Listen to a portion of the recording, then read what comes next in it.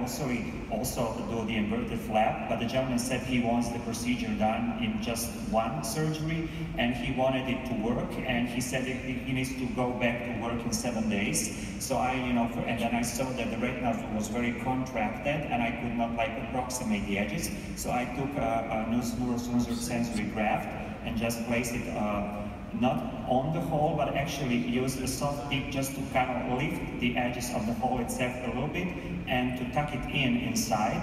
And while doing it, that was also done under peripheral carbon.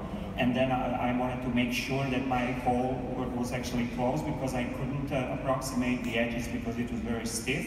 And then I could put gas, but since this was my first case, I put silicone oil, not only because I wanted to see how the healing is done. And as you can see, his vision was very poor. And then 1 month after surgery, his vision was 20/80. And 3 months after surgery, vision was 20/60. And the OCT angiography also showed the incorporation of the patch. So, it's interesting to think whether the photoreceptors in the patch itself also functioned, or whether just were used as a scaffold for the retina to heal.